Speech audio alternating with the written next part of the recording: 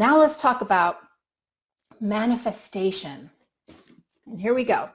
Like I said, I talked about this with my patrons on Patreon. And if you want to check out my Patreon, you can go to patreon.com/CrystalAnnCompton. I want to say that's one word. It just helps me to continue to do what it is that I'm doing, mostly the free stuff that I do, like the YouTube stuff that I do and the library that I contribute greatly to. And also, if you contribute $20 a month, once a month, we meet and I'm able to just talk to you guys personally. Like we had 4 people in the group this last time because it's New Year's Eve or almost New Year's Eve. We had 4 people, but I was able to channel for those people for probably almost an hour, each one individual. It was awesome. So that's only like at people who contribute at that amount, but at $5 a month, you guys get a free lesson that nobody else gets unless they pay for it outside of Patreon, and they pay a lot more for it. So my Patreon helps me to do what it is that I do. So if you want to support, I would love that. Anyway, what you're looking at here is a manifestation box. And I'm going to be very honest and say I have not yet finished this box because I'm going to write some things on the box.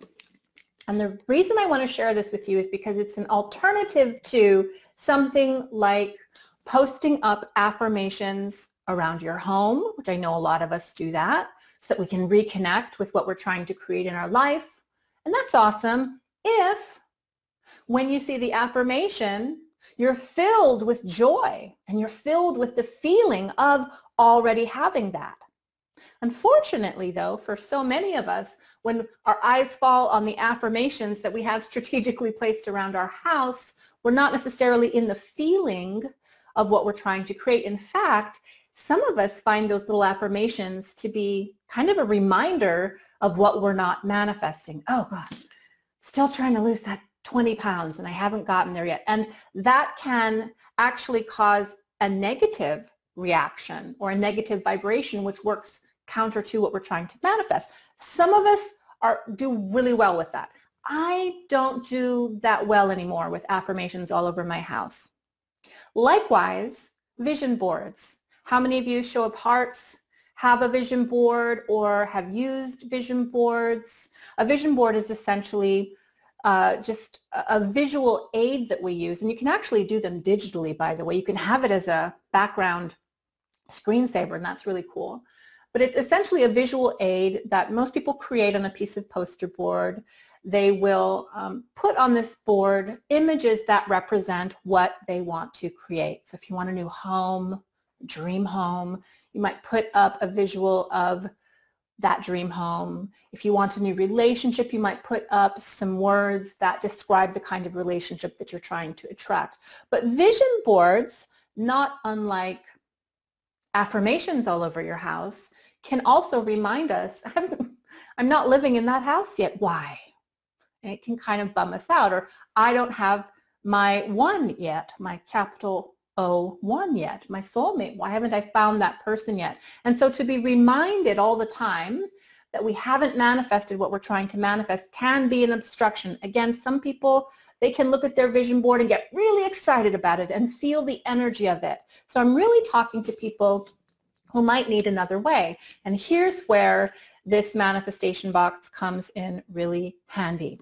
Now, I don't know if you've ever heard Trisha talk about manifestation kind of being like going to a restaurant and ordering the meal that you want.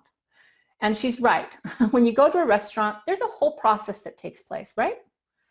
First, they have to seat you. Then you've got to wait for your waiter. The waiter takes your order, but usually it's just your drink order. You're already hungry, you know what you want, but you got to wait and then bring your drinks. And then it's time to order your food, and you order your food and you get it just right. He's got to write it down. Then he's got to take it to the kitchen. He's got to let everybody know. The kitchen then has to prepare it and then serve it up. They've got to let the waiter know, so the waiter has to go get it and bring it to your table, and then you can eat.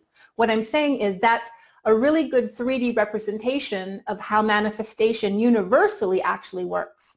There's a process that takes place. But when you're in a restaurant ordering your food and you've just put your food in, are you worried about it? Are you thinking, well, what part of the process are they at right now? Did my waiter drop off my ticket? Are they cooking my food right now? Are you worried about how the restaurant is handling it? Of course, if an entire hour passes and you haven't gotten your appetizer, well, there's an issue. But most of us, we just put in our order and then we wait. And at some point, exactly what we ordered comes to the table and we enjoy it. And it's the same with manifestation. In fact, Neville Goddard, who I love, if you don't know who Neville Goddard is, somebody please type in the comment section the name Neville Goddard. You need to know.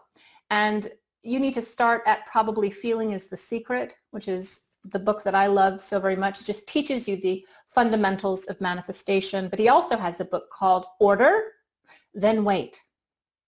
And that's what we do. And with the manifestation box, that's sort of the philosophy that we're working with. We're just going to put orders into the box. We're going to trust, and we're going to be in the energy of understanding that the universe will provide exactly what we need. And the universe will return to us what we are requesting in the form that blesses us or most enriches us. This is what the box represents. So this isn't super fancy, obviously. But when I was wrapping it, and I happen to be a terrible wrapper of boxes. Oh, you should see the presents under the tree. They're terrible. I don't have patience for it. So I actually took time with this one. Look at how messy. Nonetheless, I was in a meditative state when I made this. My intention was right there at the fore. I was thinking about what this box represents to me. It represents the universe. It represents all that is possible for me to manifest. It is the micro of the macro of the universe. And so I was meditative, I was intentional, I was also very grateful. As I was wrapping this box, and then we had to cut a little hole into it as well, where we're going to put in our orders, I was thinking about all the things that I am so very grateful for and how blessed I am already. Gratitude, as I say so often, is such a high vibration energy, and when we stay in the energy of it, if you can think of something right now for which you are so grateful, maybe a person, maybe you were able to sell your house, maybe you got that job, maybe somebody forgave you. If you can think about that and let that energy grow in your body, that is such a high vibration transmission that the universe then receives and then sends to you more conditions, people, and experiences for which you can be grateful. So I was in gratitude when I was making this box, and I was also thinking about all of the requests, my restaurant orders that I would be making now, but also in the future throughout 2019, which leads me to the next step. Once you have your box and it's wrapped in the kind of paper that you want, I'm a simple person, obviously, and maybe you've put some affirmations or some quotes or something on the box just to remind you of how powerful this little magical box is. What you want to do is write down your order, what it is you are requesting. Again, new relationship, more money, financial independence.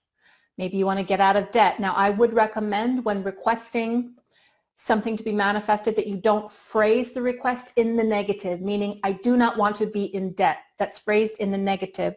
Instead, frame it in the affirmative. I am financially free. And you notice I don't say I want to be financially free or I'm going to be financially free, because wanting to and going to puts distance between that which you are wanting and that which you are manifesting. Instead, we have to follow Neville's direction. Neville says, occupy the energy of the end. That means occupy the energy of already having that which you're asking for. Be in the energy of that and phrase it in the energy of that. So if what you want is a new car, you say, I have my new car. If what you want is a new love relationship, you say, I have my soulmate. Or you can say, I love having met my soulmate, something like that, that really infuses it with the energy of your desire. And as you're writing it out, use that as an opportunity to deepen your meditation and to deepen your connection to what you are asking for. And then when you're ready, just fold it up and slip it into this box. So this is the only opening to the box, and there's a reason for that. At the end of the first month, I'm not going to go through all of my requests and see what I got. Did I get any of this? No. As soon as the order goes into the manifestation box, I forget about it. I'm not looking at it strategically placed around my house. I'm not looking at a vision board. I'm forgetting about it, because often what we do is we'll put in our universal order, we'll give it to the waiter takes it back, and then we think, wait a minute, I might want to change what I asked for. Waiter, can you come back? And you say, you know, I want that ranch on the side. And as spiritual people will often say, well, maybe I didn't want to manifest a person exactly like this. Maybe I need to tweak that a little and manifest these traits in this person. And so we call back the blessing that we set in motion. We call the waiter back, and now our meal is delayed. Our manifestation is delayed. But when we put it in the box and we don't see what it is, and we're just confident that once it's there, the universe responds, we can walk away from it and not have to think about it ever again. Now, for me, at the end of 2019, I may open this box and just look through all of the things that I asked for throughout the year. And I may tally them up or affirm to myself, wow, these things actually manifested for me. Now, with any vision board I've ever created for myself, I made it, I spent time with it, I connected to the energy of what I was asking for, and then I set it aside. Year after year after year, I placed them in a special place on an altar. And recently, I was going through my various vision boards, like the one I had maybe 7 years ago, and I looked at it, and everything, almost everything I had asked for on that vision board, I received. Was I checking it every other week? No. I ordered, and then I waited. And eventually it came, because we can trust the universe that way, you see. The universe understands how manifestation works. We don't need to know the mechanics of any of that. We just need to know that if we have the intention, and if we also have the accompanying desire, which is the feeling, which is technically the vibration that supports the intention, then the universe has the transmission. That's all that's required.